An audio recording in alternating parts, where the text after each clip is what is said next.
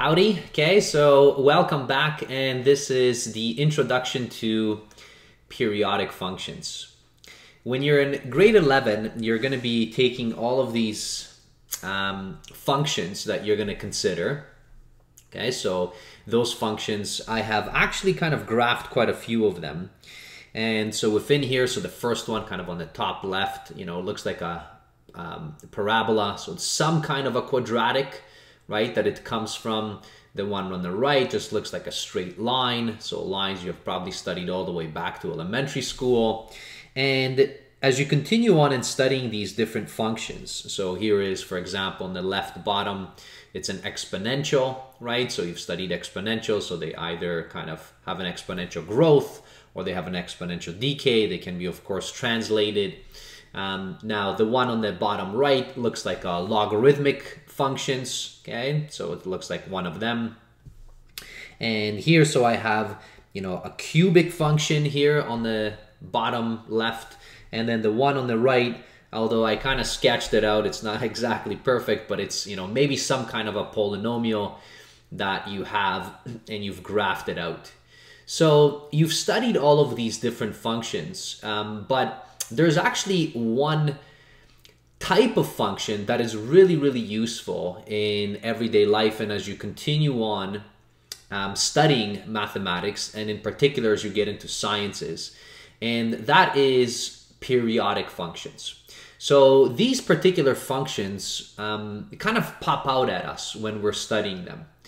So they have a pattern that continuously is repeating as you take in, say, your independent variable, let's say your x. Okay, so as your x keeps on increasing or decreasing, then you're noticing that your function just keeps repeating. It does a repetitive pattern, and it basically has some kind of a period. So it has a length of time, okay, or a length within your domain where it looks like it changes, and then all of a sudden it has the same pattern over and over and over again. And those ones are called periodic functions. So for instance, if you take, real life, so here is one example, which you probably would kind of guess what this is coming from. If you look at a patient, or even if you look at yourself in terms of trying to get your heartbeat, okay, and then the forces which your heart is actually exerting, we do actually try to get those signals and graph them. And you'll notice that a heartbeat basically just continuously repeats.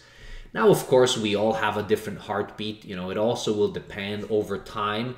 It's not exactly like it's identical, right? Because if you're stressed out, if you're sleeping, if you're exercising, so these rhythms will change. But, if you take a short period of time, you'll notice that, they're kind of repeating, right? So you'll have these repetitive patterns as you're going through. So for instance, if I take it, okay, and then let's say I would want to be able to match this up. I'm going to try to draw it out for you within here, okay? And let me maybe dot it in. So if you would take this, these patterns that we have within here, so let's say, if I box this in here, so something like that. So if you're looking at this, and now you take this window, it looks like it's, as you keep going, and I take the next window, well, it looks exactly the same as the window before it, and then the window before it. So it just continues on from left to right, and it has this repeating pattern as we're going through. And these repeating patterns can happen, and they do happen in nature. So, this is kind of your heartbeat, and it would have been the signal that we would have received, and it is actually a function, right? So it would pass your test in terms of your vertical test. So it still looks kind of very similar to a function.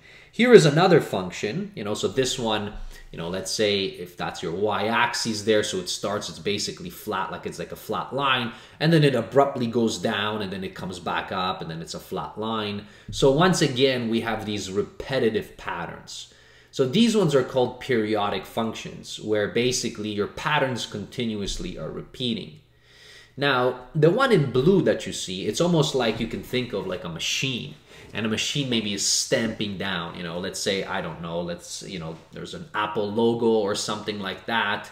Or maybe you're initials or something and it has a stamp, you know, and it's at a particular height and it does nothing, okay? And then the conveyor belt comes in, you know, and then it notices, okay, stamps it down. So you can see that, okay, it's at a particular height, stamps it down, goes up, you know, the conveyor belt continues, another one comes up, stamps it down.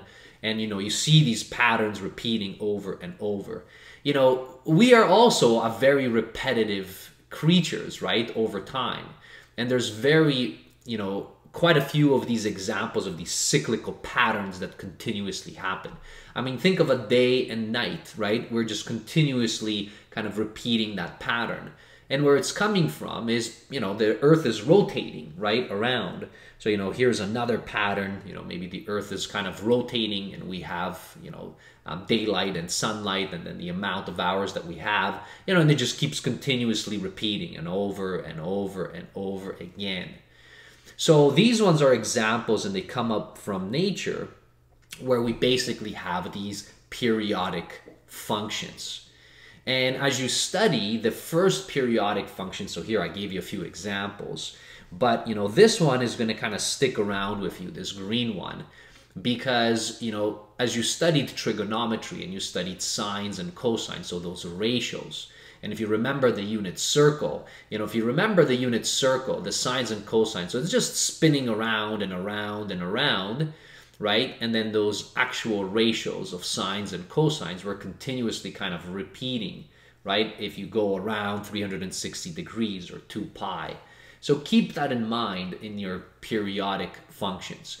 In this video, I just want to introduce just a few things, right? Just a few concepts and give you a couple of definitions with respect to these periodic functions. Okay, so the first thing that I kind of want to do is let me copy this one down, okay? And you can do that for any periodic function that you have. So let me copy this. And I'm going to bring this down and I want to define a few things. So first of all, you know, what is a period, right? In these functions, what is a cycle?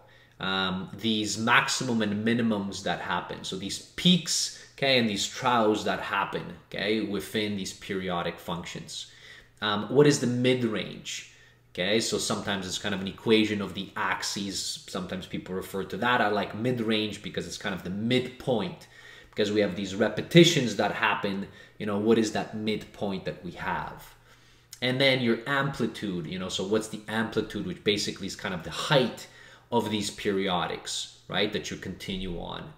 So, you know, if I'm going to bring this back down here, let me paste it in here. All right. Okay. So let me kind of try to repeat.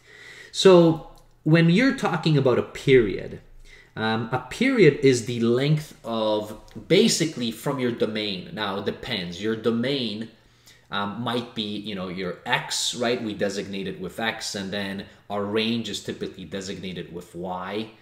But because these things very often happen from nature, our domain, instead of maybe X, sometimes people will refer it to as T, which is time, right? But it doesn't matter. So when you're using your domain, your period is going to be the length, okay, of time, or the length of whatever domain you're using, so your X that you have, where just one pattern, okay, is created. And that one pattern we call a cycle. So within here, you will notice that my patterns that I have, so if I wanted to kind of map it out, I'm going to try to map it out in here. Okay, so within here, so about there, let me create this window.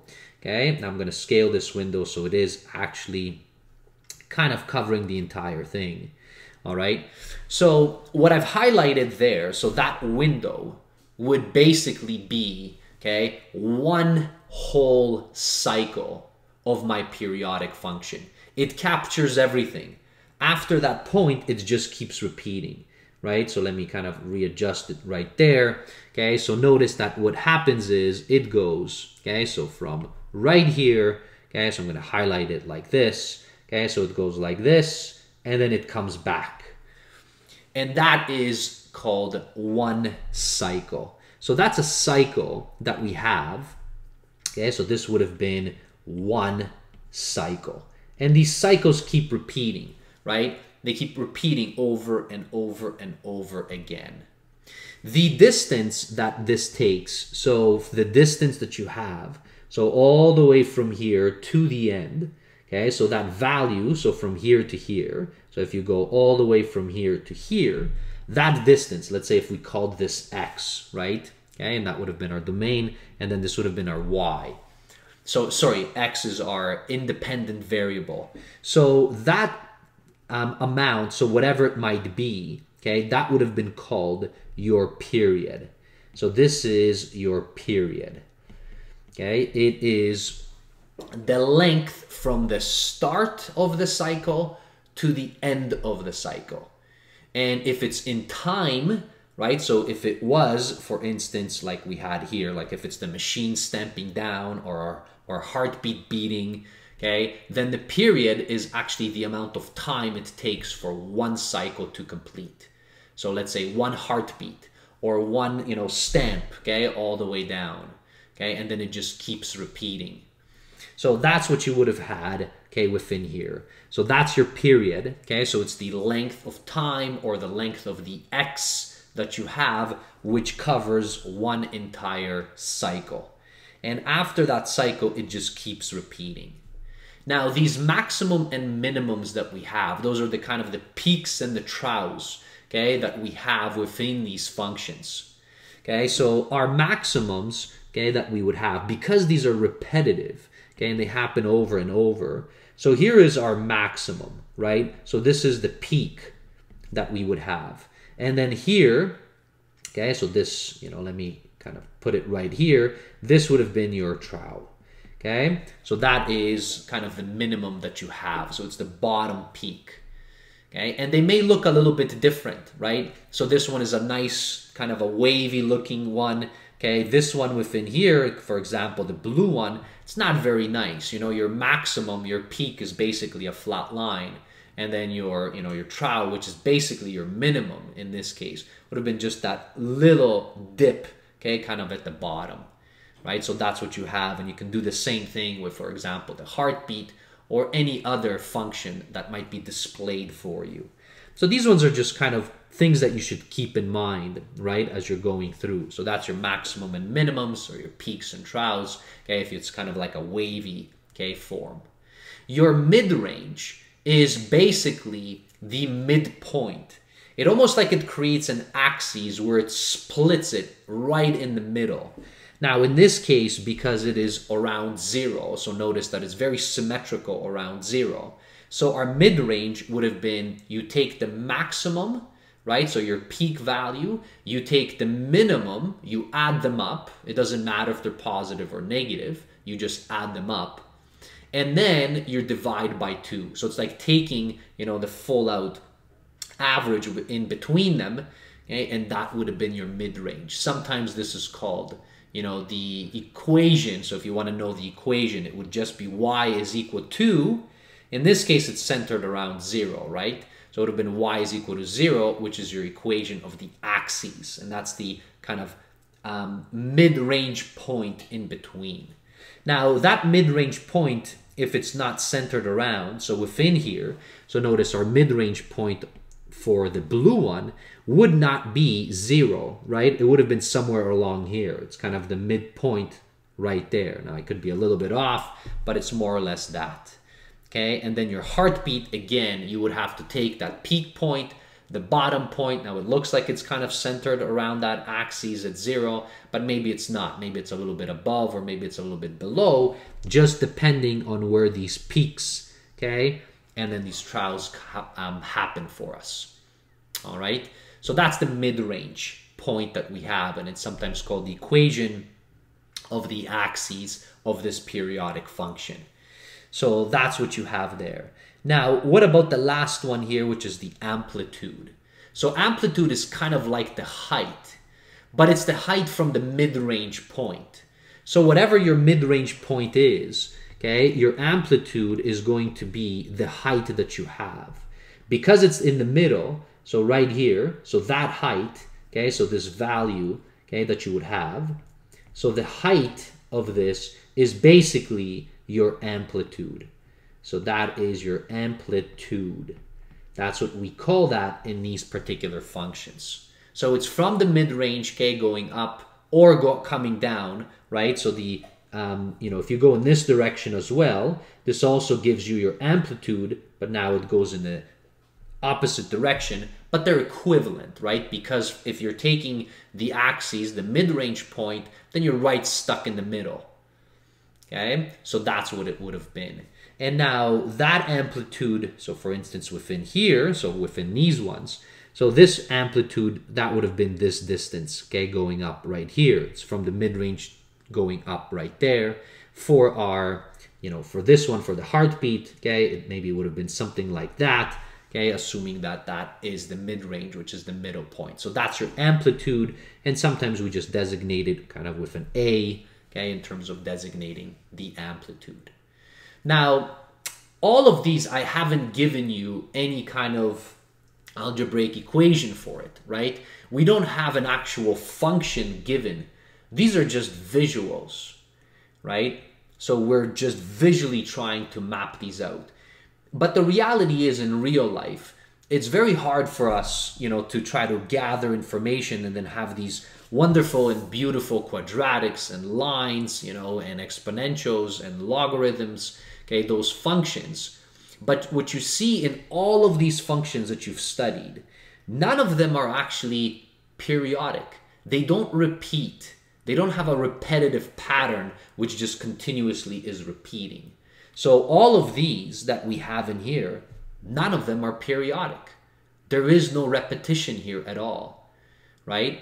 So it's just continuously changing. So any kind of, you know, if you would want to try to level in on a cycle, right, and then move it over, it would have to be the same, okay? But it's nowhere seen in here. In fact, you have to kind of be careful with these periodic functions, because some of them might look periodic, but they're not. So for instance, you know, if you had a function like this, okay, but you're noticing like, oh, wait a minute, it's kind of growing on me. Now it looks like it's repeating, right? Like it's almost like, okay, this wavy pattern. But there is no official period that you have here and no cycle. Because if it was, it would have looked identical. You would have taken a snapshot and then you would have moved it over and it would have been identical again. So this is definitely not periodic, right, at all. So it has to continue on, okay, with these patterns that you had. You know, another one, so let's say if I would draw this one, I mean, this one's not even a function, but if you had a circle right here, okay, so if you wanted to map out a circle, again, it's not a function, it doesn't pass the vertical test, okay? This is definitely not periodic as well.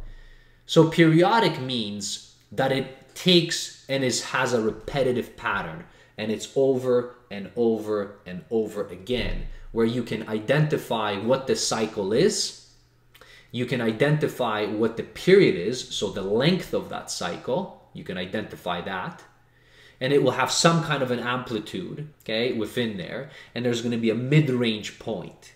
So with all of these, because they're periodic, okay, so notice that the key thing is repetition. Repetition, it's repeating. And that's why we say that it's periodic. So when things come in periods, right, where they just loop around and it's almost like the same cycles, and we have many of those in the nature. Some of them we like, some of them we don't like, okay? So those are the type of functions that are periodic, okay?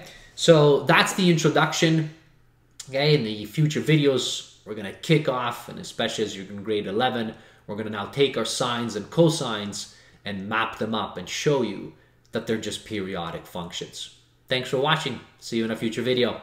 Bye, everybody.